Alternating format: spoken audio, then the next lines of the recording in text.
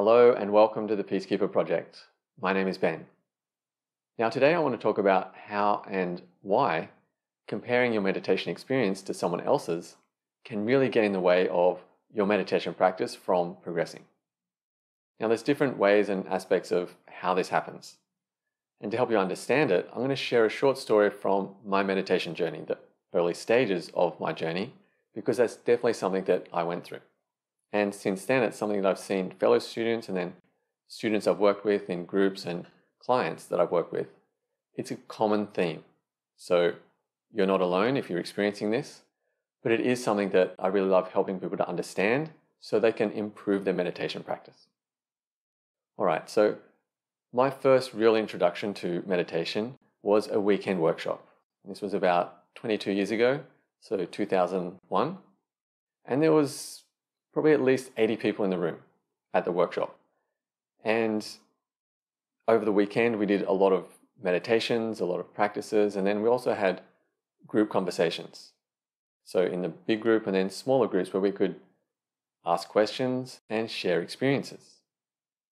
And I remember listening to people sharing their experiences and thinking, wow, that's amazing. But there was another part of me that felt like, are you for real? Are you making this up? Because I'm not getting any of that. Now, maybe you've had a similar experience and maybe you can relate. But I remember as I was listening to these people share, and it felt like a lot of people, but it wasn't everyone, it just felt like a lot. I started to feel like maybe I'm not doing it right, or maybe there's something wrong with me because I'm not getting what they're getting. I was expecting my experience to be like theirs. So I was a little disheartened, but I didn't give up. I figured this is like learning any other skill. It takes practice, and some people are more gifted, some people it takes more practice. And I was also a very curious person, and part of my reason for coming to meditation was curiosity. Curiosity to understand myself, understand my mind, who am I, and understand these metaphysical experiences that people are having. I wanted to have them. So I was curious and I committed to practicing. And I figured that if I keep practicing, then it would start to make sense. Things would fall into place. And over time, it did. I started to have experiences. I started to have my own experiences. And from those experiences, I built deeper experiences. Experiences build on experiences. And so as that happened, it was really interesting to realize that my experiences, they felt different to how other people had described them. Now, there were similarities for sure, but there were also definitely differences.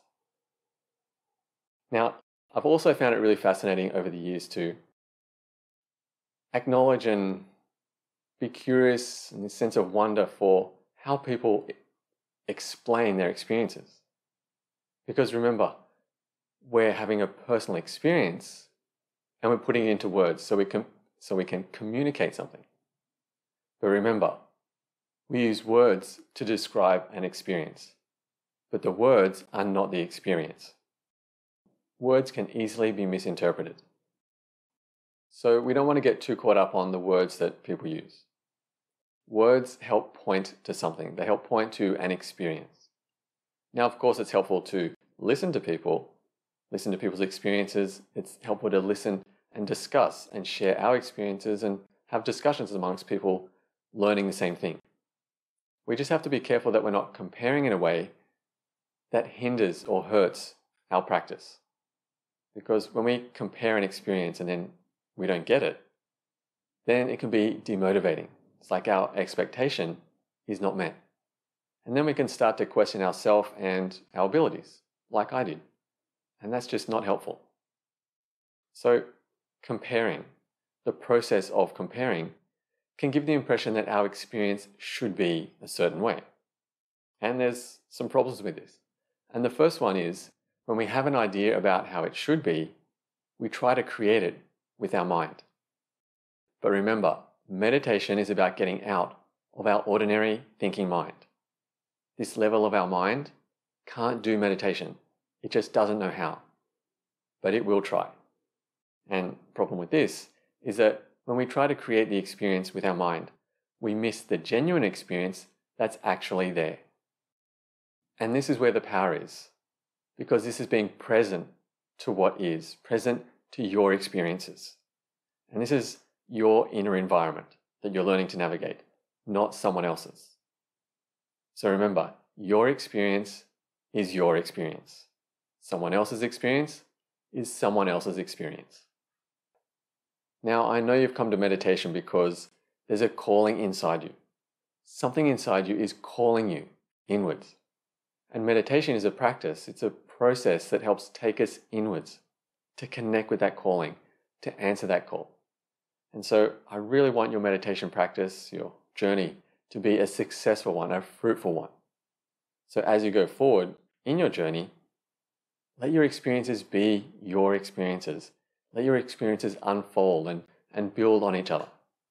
But, listen to other people, learn from other people, listen to how people share their experiences, but let yours unfold in your own way.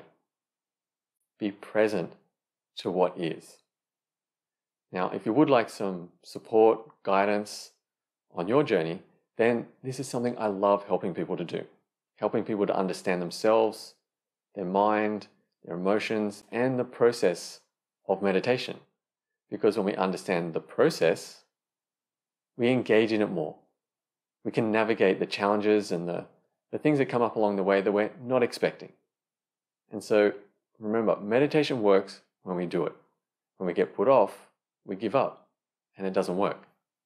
So learning to understand the process helps you to navigate those challenges so you can have that successful, fruitful meditation practice and answer that call inside.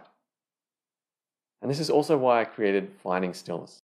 This is a 21-day comprehensive meditation and mindfulness online journey. So each day for 21 days, you receive new video lessons, practices, and guided meditations.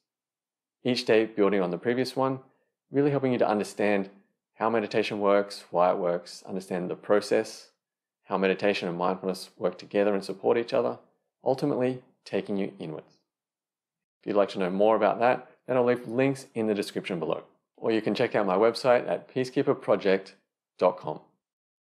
Alright, now let me know in the comments below, was this video helpful and did it make sense? And let me know, what questions do you have about meditation? What challenges do you face? Let me know in the comments below. Alright, now if you did enjoy the video, please give it a like and subscribe to the channel. This is really one of the best things you can do to help me build this channel so more people can find videos like this. Okay, I'm going to leave it here for now. Thank you for being here, and I really appreciate your presence. Until the next time, quiet your mind and live from your heart.